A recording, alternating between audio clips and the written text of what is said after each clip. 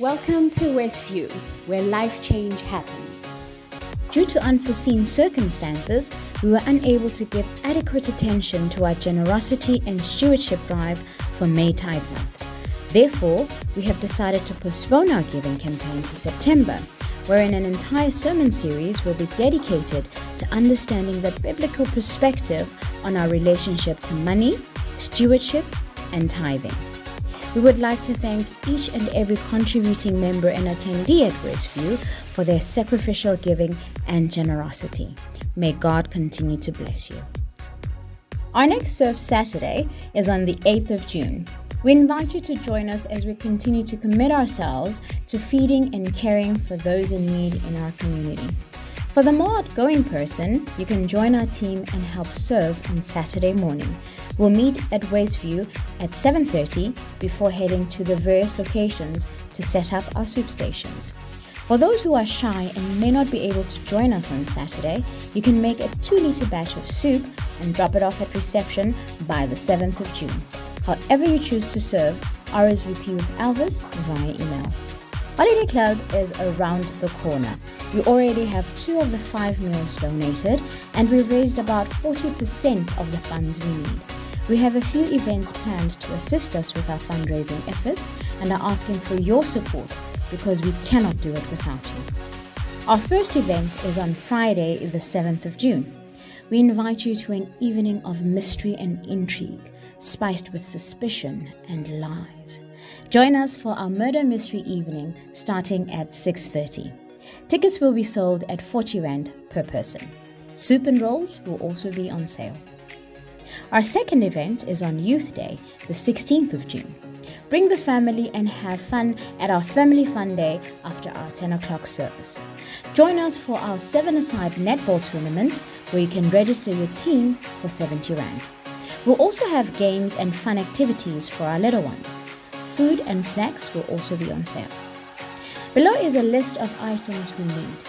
To donate any of these items, you can drop them off at reception. To make a financial contribution, you're welcome to pay into the Westview bank account using Holly Club as a reference.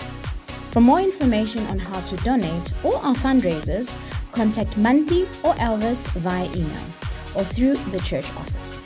As always, we appreciate your continued support. Please follow us on our Facebook, TikTok, and Instagram pages, or visit our website at www.westview.org.za. But don't keep us a secret, share our content with your friends and family. Greetings, friends, and welcome to our worship service.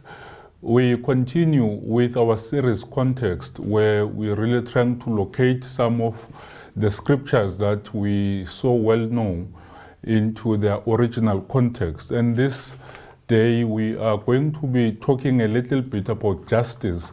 And so as a call to worship, allow me to read for us from the prophet Amos, reading from chapter 5 and just reading verses 23 and 24. The Lord speaks and says, "Take away from me the noise of your songs. I will not even listen to the sound of your harps. But let justice roll out like waters and righteousness like an ever-flowing stream." And so join us as we worship God together in song. There's a song of celebration that is ringing round the earth as humanity unites to sing of dignity and worth. Out of poverty and anger, God is bringing hope to birth. Let all creation sing, sing of hope and liberation, sing of justice and salvation, sing with holy indignation. Let all creation sing. It's a song of solidarity, of protest and of pain, on behalf of all who suffer for another person's gain. It's a call to faith and freedom that will never be in vain. Let all creation sing, sing of hope and liberation, of justice and salvation, sing with with holy indignation, let all creation sing. It's a song that's sung in unison but heard in harmony, many voices, many accents, and a trillion ways to be. And it liberates the wealthy as it sets the needy free. Let all creation sing. Sing of hope and liberation. Sing of justice and salvation. Sing with holy indignation. Let all creation sing. It's a song of humble penitence for all we haven't done. It's a song of glad thanksgiving that the journey has begun. It's the promise of a future when the world will be as one. Let all creation sing. Sing of hope and liberation. Sing of justice and salvation. Sing with holy indignation. Let all creation sing. Sing of hope and liberation. Sing of justice and salvation. Sing with holy indignation. Let all creation sing. Let all creation sing. Let all creation sing.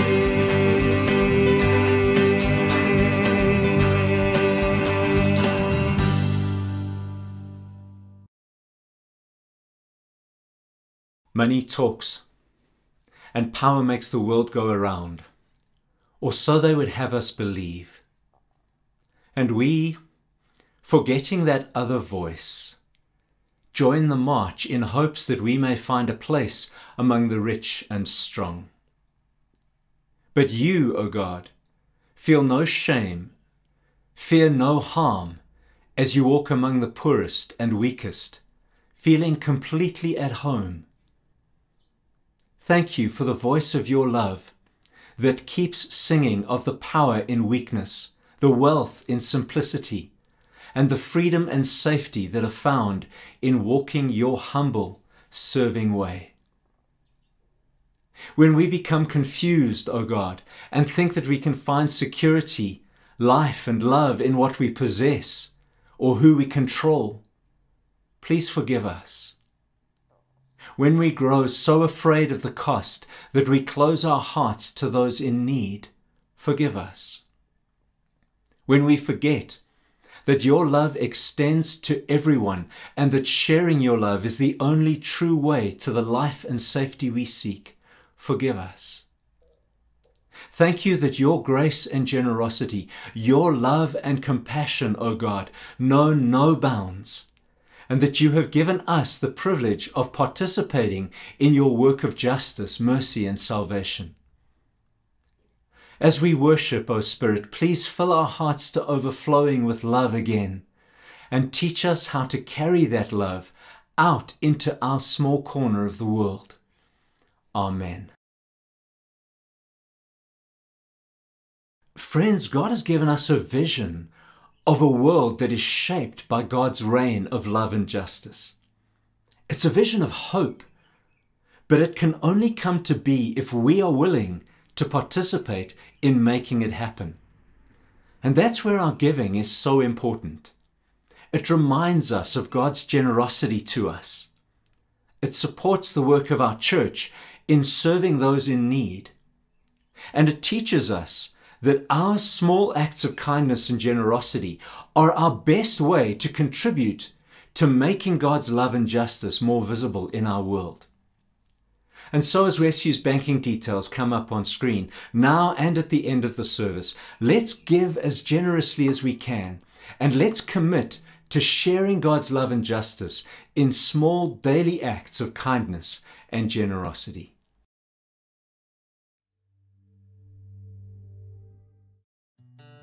Greetings, Westview. Let us give thanks for these tithes and offerings. Lord Jesus Christ, thank you that by you all things were created, that are in heaven and that are on earth, visible and invisible. You warned us not to store up treasures here on earth, where moths eat them and rust destroys them, and where thieves break in and steal, but to store up treasures in heaven. Guard our hearts, and may we, in bringing our offerings to you, now store up treasure in your kingdom. May your peace, which surpasses all understanding, guards our hearts and our minds, in Jesus Christ, in your powerful name. Amen.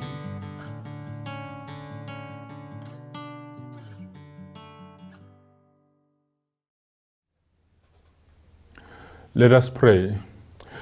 Lord, we bring before you our dear sister Siobhan, who has just undergone an operation. We pray for healing, we pray for strength, we pray for peace. We pray for her son Matthias, as well as her mother Charlene, who at this time continue to care for her. We pray for your blessing upon them. We pray, Lord, that during this time they may feel your presence as well as your blessing in their life. We ask for all of these things in the name of our Lord, Savior, and friend, Jesus Christ. Amen.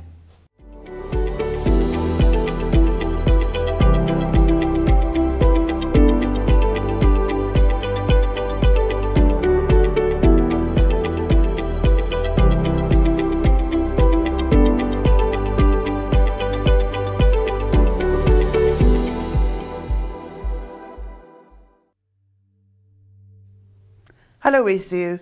Our reading today is Mark 14, verse 7. The poor you will always have with you, and you can help them any time you want, but you will not always have me. We thank God for His word. Friends, one of the most consistent messages of Scripture is this idea that our God is a God who is concerned about justice, that this is a God of justice. But this is also one of the messages and the ideas in the Bible that many of us struggle with. You see, for most of us, we are okay with a God who is concerned about our spiritual lives and our spiritual needs, but the idea of a God who is also concerned about the material conditions of God's people is sometimes a bit daunting and overwhelming for many of us. To be more specific, God cares about the poor, the oppressed, and the marginalized. And so that idea terrifies if it doesn't scare many of us, because most of us would really like to have a relationship with God that focuses more on what the Bible has to tell us about how to believe in God, how to believe in Jesus, but also about how to save our souls. And so for most of us, that type of understanding, that type of spirituality and theology has more to do with just saving our souls and not caring about the physical needs of other people. For some of us, we are more comfortable with the idea that God is more concerned with our souls than He is with our physical needs. And so we are drawn more to this idea of a Jesus who cares more about our souls than a Jesus who cares about transforming our society.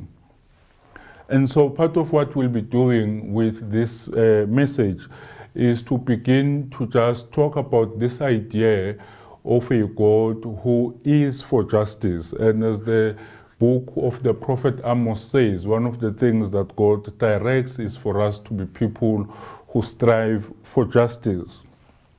Now, in Mark 14, which is really our scripture focus for today, Jesus' disciples are angry about an unnamed woman who uses a jar of expensive oil to anoint Jesus' head in an act of extravagant love and devotion to Jesus.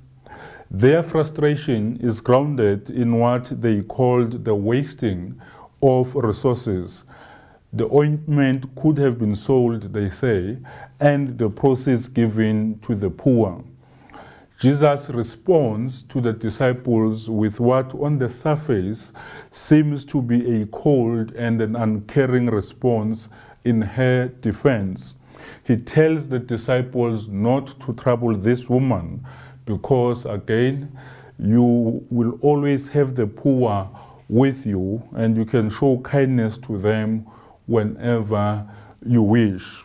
Now, this passage, you will always have the poor amongst you and you can show kindness to them whenever you wish. This passage has often been referenced in response to preaching and teaching about God's concern for the poor. This passage has been translated to mean that having the poor or having poor people amongst us is part of some divine necessity. In other words, this somehow suggests that there are those amongst us who are destined to be poor by God. But if we place these words back into their context in the Gospel of Mark, is it maybe possible that something else is happening in this passage? Now, one of the things to say about Mark is that Mark is the first of our New Testament Gospels, is the first one to be written. But Mark is also the shortest of all four of the New Testament Gospels, which also then means that Mark moves with a certain agency and action in telling the story of who Jesus is. And so locating this text in its context reveals to us that in its historical context, it is Ash Wednesday. We are in the middle of the liturgical time that we as Christians know as Holy Week. It is the final week of Jesus' life, and the tension around Jesus' message is growing more and more. And so the story then begins in the home of a person named Simon, and Simon is identified in the text as a leper, a term that indicates some sort of skin disease that would have caused anyone afflicted to be kept isolated and at a distance. Now, we don't know anything about this Simon who plays host to Jesus in this particular text. We don't even know whether he was currently dealing with his disease or whether he had dealt with this disease in the past and was now cured. We have no way of knowing whether at this moment Simon is suffering from the disease or not. However, that becomes insignificant because what we know about Jesus means that his presence in Simon's home is not a surprise to us, because you would remember, you would know that being in the spaces where other people would not choose to be is a typical Jesus thing to do. In other words, whether Simon is sick or not, Jesus would be seen in his house. And we know that from just how Jesus has dealt with other people who have been outcasted from society. However, this particular scene is a bit different from the usual scenes where Jesus shares a meal with unsavory characters. Normally, a meal with Jesus would be a celebratory environment enacting the kingdom of God by sharing the basic necessities of life, all gifts from God, including food and drink. But this particular meal is different. The vibe during this Holy Week has changed. It has moved from the jubilation of Palm Sunday to now a rising concern among Jesus' followers, but also a rising concern amongst those who regard themselves as enemies of Jesus. For those who follow Jesus and are his friends and disciples, The kingdom of God has not appeared as they had expected it to appear, at least according to their Hebrew scriptures, but also according to how Jesus was busy proclaiming this kingdom in his ministry. In fact, Jesus has been met with fierce competition as well as opposition from those in power. His kingdom message was causing a stir during an already tense season of Passover. In that whole complicated situation scenario, suddenly a woman enters. She is unnoticed at first.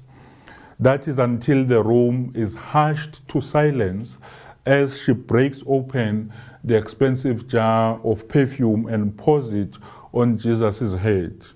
Now, Mark's readers would have immediately understood the significance of such an event. You see, someone being anointed in this way was full of meaning, all of which would have been controversial in this setting. Here's another thing that is important for us to remember. Christ is not actually Jesus' last name, but Christ is a title that is given to Jesus. It is the Greek rendering of the Hebrew word that gives us Messiah in English. And so then the literal translation is the Anointed One. This unnamed woman is now making a bold claim about Jesus through this act of pouring perfume on his head. She's also stepping into a role which is usually reserved for a prophet, because it was the responsibility of a prophet to anoint the person who would become the next king of Israel. By anointing Jesus, this woman takes up the mantle of a prophet who has been given insight from God to understand who Jesus really is. As this is happening, the disciples were stunned and they immediately began to criticize the woman's action. Their frustration was projected as a concern for the poor.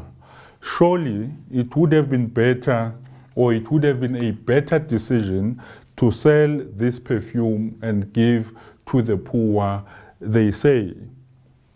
And then Jesus' answer to the disciples' suggestion that the ointment should be sold and the proceeds be given to the poor is not original to Jesus. You see, Jesus quotes from the Hebrew scriptures, and so the first line is a quotation from the book of Deuteronomy chapter 15.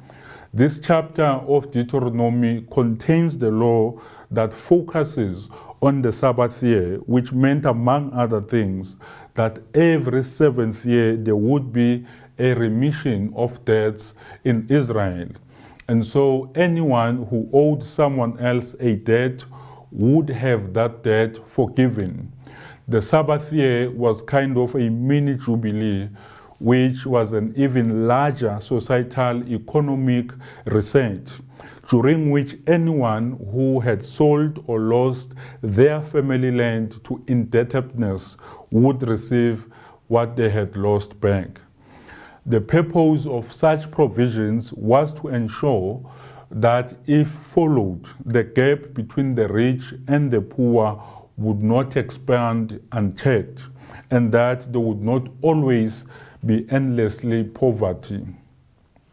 However, if not followed, there would always be some who are poor, and the command then was to care for them generously.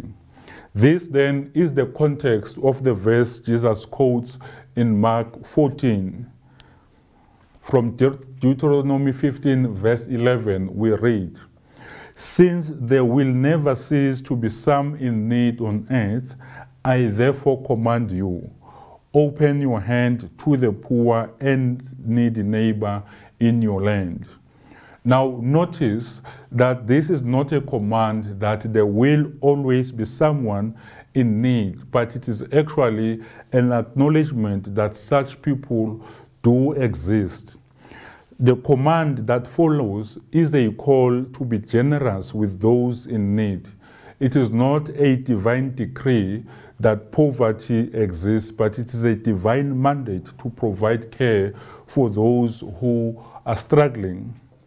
And so what does this story of Jesus being anointed by an unnamed woman have to do with the surrounding story about the plot against Jesus that is beginning to unfold in the Gospel of Mark? You see, Jesus' quotation of Deuteronomy 15 is accompanied by a statement that is meant to critique the attitude of his disciples. Jesus says to them, "For you always have the poor with you, and you can show kindness to them whenever you wish." In other words, Jesus pushes back on his disciples' critique, not by saying that the poor do not matter or discouraging the care for the poor. Instead, he is getting at the core of his kingdom vision, which was grounded in justice and jubilee. When Jesus quoted this text, his disciples would very likely have understood the larger context of Deuteronomy 15, that it was not a command to enact charity, but a command to practice justice. Now, those two things are different, charity and justice. You see, charity is almost like a band-aid solution to the problem of poverty. It helps a person or a group of people in the moment, which is wonderful, but it fails to address the root causes of the problem. Now, that is exactly what Deuteronomy 15 is addressing, getting to the roots of poverty and ensuring that the poor will not always be with us, because the systems and the structures that create poverty have been dismantled and addressed. And so then, Jesus' message and movement were all centered on the least, the forgotten, the excluded, the oppressed, and the marginalized. He is not discouraging his disciples then and now from caring about the poor. He is in fact calling his disciples then and now to do more than just the random acts of charity, but instead to transform the systems that create poverty for some in the first place. Jesus' reference to Deuteronomy 15 is not a call to do less for the poor, but it is a call to do more to transform unjust systems into something just and equitable. As I have said before, one of Mark's central themes is the failure of Jesus' disciples to recognize who Jesus is. And so we can sum up the failures of the disciples throughout Mark's narrative as a failure of imagination. You see, at the core, the problem for them is that they just cannot imagine the world that Jesus is proclaiming and creating as being a possibility. The issues were too big for them, and they saw themselves as being too small and too few. Rome was too big and too powerful for them. So when Jesus told stories about an upside-down kingdom, about this counterintuitive kingdom that was not somewhere else but was right here and available right now, they could not totally understand how it would unfold. And so when large crowds followed them into the wilderness and needed food, they thought that it was an impossible task to provide a meal. Even when Peter rightly identifies Jesus as the Christ, only a few verses later then, Jesus rebukes him for saying that he would suffer and die at the hands of the authorities when Peter rebukes Jesus. But the most jarring moment came when Jesus was betrayed by one of the 12, and all the rest abandoned him. And Peter again denied him. You see, they just could not trust the world that Jesus was seeking to create was a possibility in the context of Roman occupation.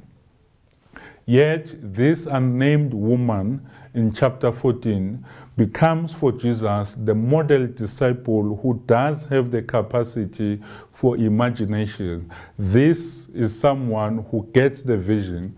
This is someone who catches the vision of Jesus. And so is it not interesting that it is right after this woman anoints Jesus and his celebration of this woman that Judas decided to betray Jesus. And so the question really that we may want to ask ourselves is, what was it about this moment that flipped the switch for Judas? Could it be that in this moment, that this moment was the first time that Judas really understood Jesus' message and that it was not the revolution he thought he was joining? You see, this unnamed woman will be remembered differently. She understood that Jesus would be broken and poured, just like the jar of perfume. So she prepared him for burial in advance. This was an act of kindness, compassion, human dignity, courage, and faith. By anointing Jesus, she shows the capacity to imagine the different kind of world that Jesus announced, and that his suffering would not be the end of the vision of the kingdom of God. Now, we end by reminding ourselves that taking a random line of scripture out of context and then using it to argue against caring for the poor does a lot of harm.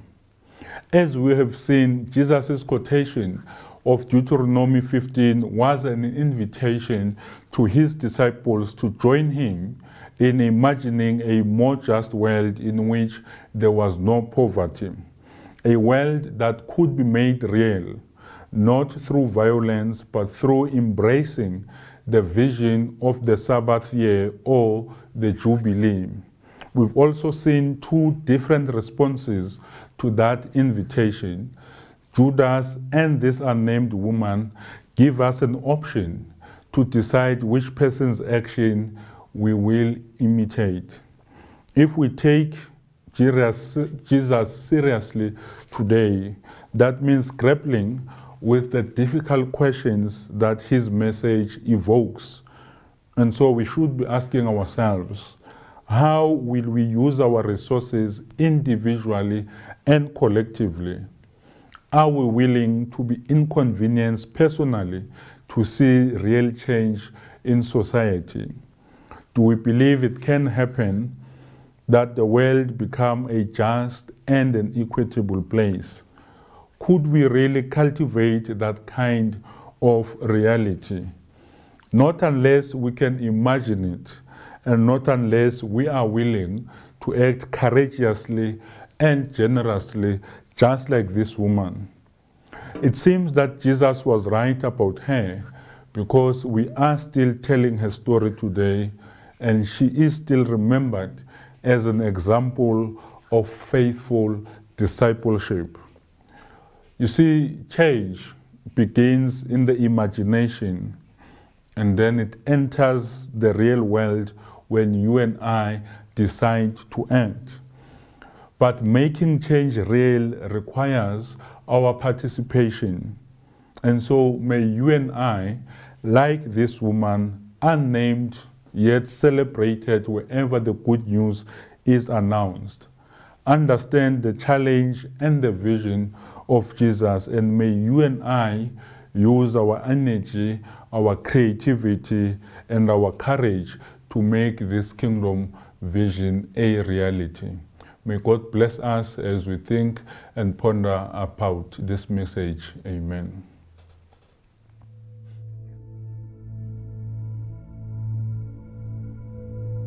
Friends, the poverty, injustice, and need in our world can be overwhelming, and it can be tempting to turn away. After all, we all have struggles and challenges that we must face. But before we go back into our daily routines, let's give God's Word a chance to settle into our hearts and lives. Let's begin with a short meditation. Still yourself and become aware of God's Spirit moving within you and around you. And now consider these words from Reverend Mvume Dandala. The opposite of poverty is not wealth, it is dignity. The opposite of poverty is not wealth, it is dignity. And now think of one way that you can treat everyone you meet this week, especially those who are suffering the indignity of poverty and injustice, with respect and dignity.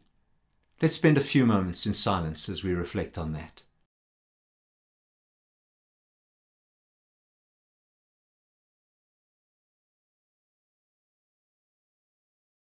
And now I invite you to consider the following questions and to carry them with you into this week. Are you willing to be inconvenienced personally to see real change societally? How have you refused to be inconvenienced in the past because you were too comfortable? And what discomfort might God be calling you to embrace now for the sake of others? And then how do your actions show that you believe that the world can become a just and equitable place? What can you do this week to help make God's love and justice a little more visible in your world? Spend a few moments with those questions.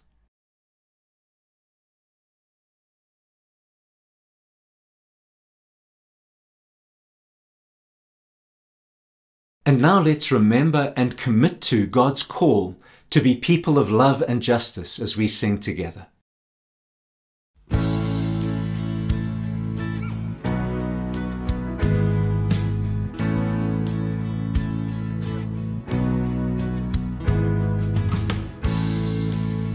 God of justice, Savior to all, came to rescue the weak and the poor, chose to serve and not be served.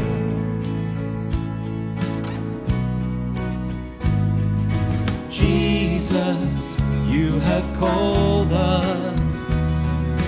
Freely we've received, now freely we will give. We must go, live to feed the hungry, stand beside the broken. We must go, stepping forward, keep us from just singing, move us into action. We must go to act justly every day, loving mercy in every way, walking humbly before you, God. You have shown us what you require. Freely we've received, now freely we will give. We must go, live to feed the hungry, stand beside the broken. We must go, stepping forward, keep us from just singing, move us into action. We must go, fill us up and send us out, fill us up, send us out, fill us up and send us out, Lord. Fill us up and send us out, fill us up, send us out, fill us up, send us out, Lord. We must go, Live to feed the hungry, stand beside the broken. We must go, stepping forward. Keep us from just singing, move us into action. We must go.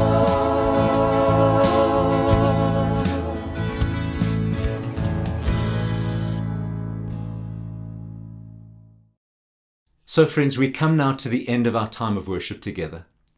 Let's share God's grace and love with each other as we greet one another.